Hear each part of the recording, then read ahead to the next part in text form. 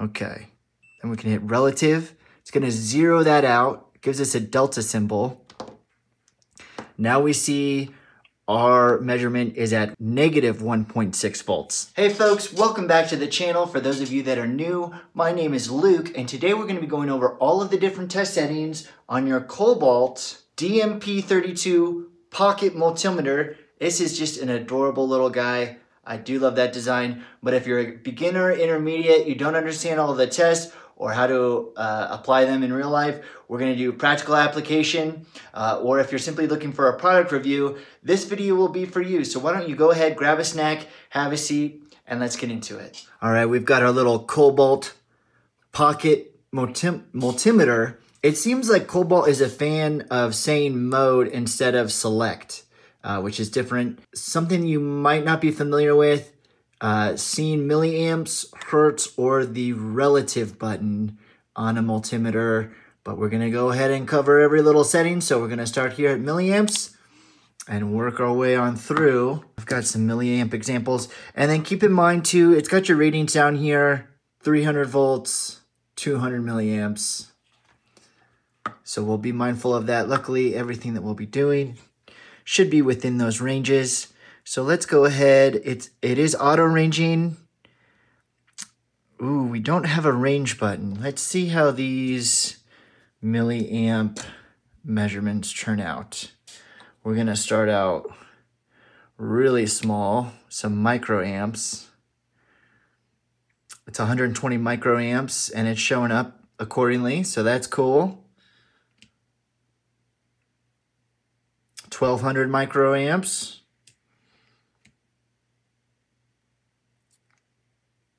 1230 milliamps.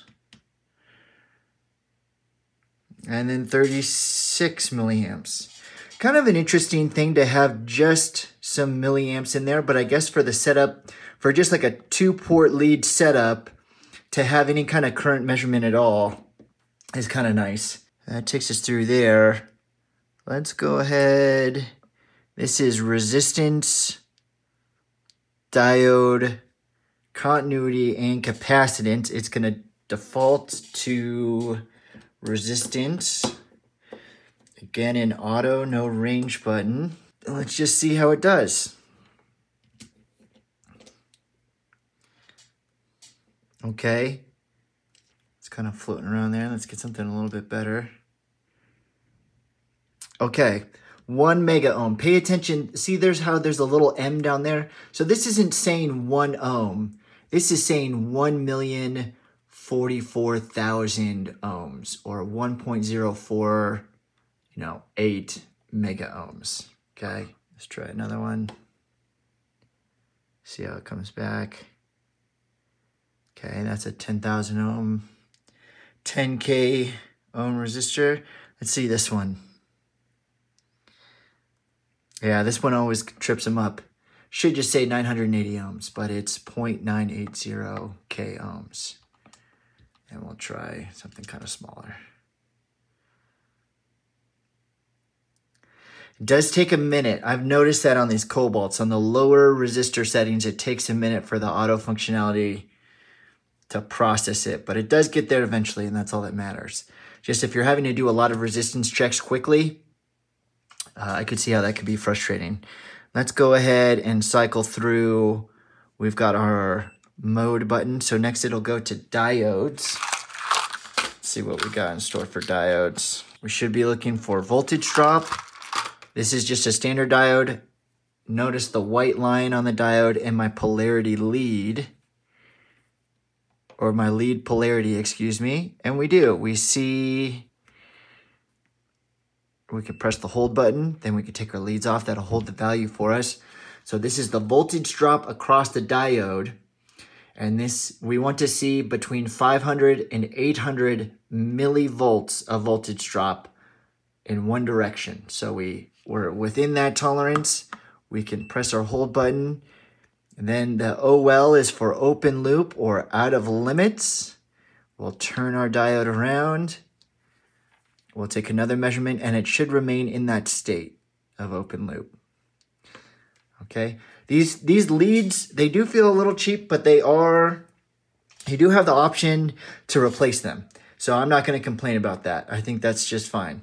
If they wear out quick, you can just get a new little set of leads. Not a big deal. And then something I always like to check with our diode test is can it illuminate a white LED? And it can't. Okay, that's not a big deal. I always just like to check. I think I'm the only one checking that, and let's go to mode, continuity. It emits a tone. It's very quiet, and that tone is dropping out a lot because these leads are not very good. So probably not a bad idea to get a fresh set of leads. You can get some on the Amazons for a pretty good deal. And what is the continuity check's good for? It's good for sorting out who's who.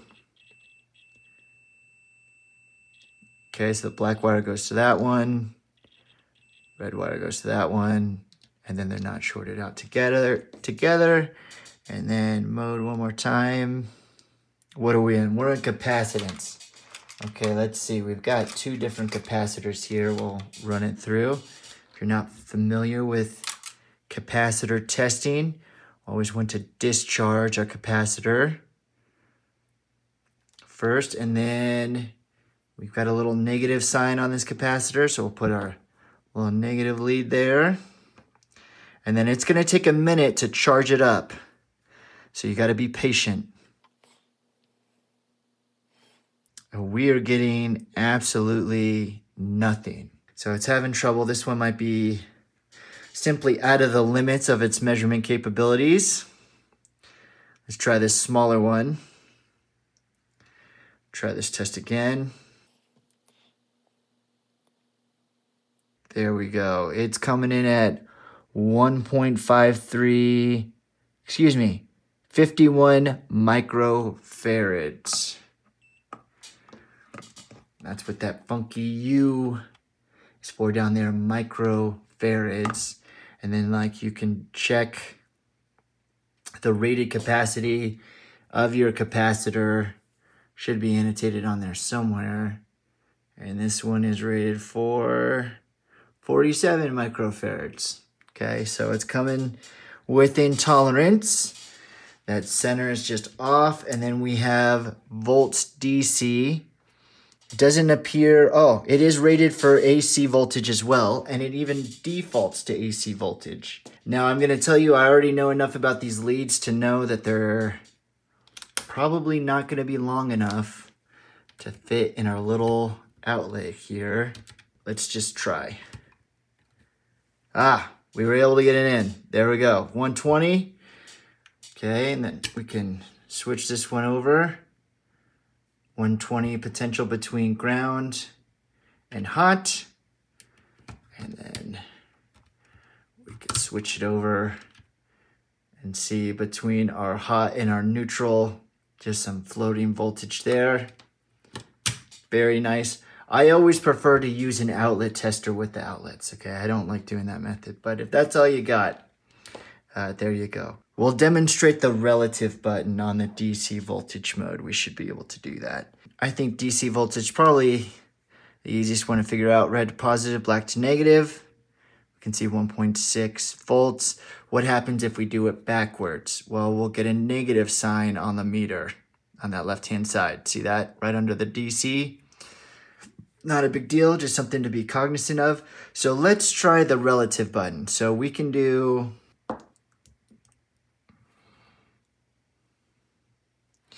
Okay, then we can hit relative. It's going to zero that out. It gives us a delta symbol. Now we see our measurement is at negative 1.6 volts. So the voltage of this is now the baseline, and any measurement that we take relative to this one, it's going to show us the difference. So this one is 23 millivolts less voltage than that one. So it's for relative measurements between like power sources. So if you had like a bunch of things lined up, let's say you had a bunch of batteries lined up and you're wanting to see, okay, this is my baseline battery. I want to see how does all these other batteries compare to that one. You could use your relative setting. And then lastly, we have Hertz and duty cycle. It defaults to Hertz. Let's bring back our AC voltage source. Check the frequency. We can see we're at 60 Hertz. That's great. Go ahead and turn that off. And then let's do duty cycle. It's going to be expressed as a percentage. If you're not familiar, duty cycle basically is just like this little meter outputs a square wave, right? And it's saying 50. So the square wave being output by this is a pulsing DC square waveform. And our duty cycle is how long that waveform is on versus off. And so we're getting a 50, so that means it's 50% on and 50% off. And there you go. I don't know why they wouldn't have the mode button be able to select between the Hertz and duty cycle for this selection of the wheel. Let's just try something. Let's go to here. Oh, it's so that you can go to Hertz and duty cycle from other settings. Not that setting, but you can do it from this setting. And then it has a dedicated slot. Kind of an interesting design choice. I don't know who needs to check Hertz and duty cycle that urgently, that it needs its own dedicated button that overrides everything in the meter. It's kind of funny, but that's the way they designed it anyways, folks. If you're new to electrical testing, if you're not new to electrical testing, whatever the case may be, if you're learning electronics, I've got a ton of videos, shorts and long form, going over all kinds of concepts and going really in depth. Please go, feel free, check it out. If you got any questions, comments, or concerns, let me know down below, and I'll check you on the next one.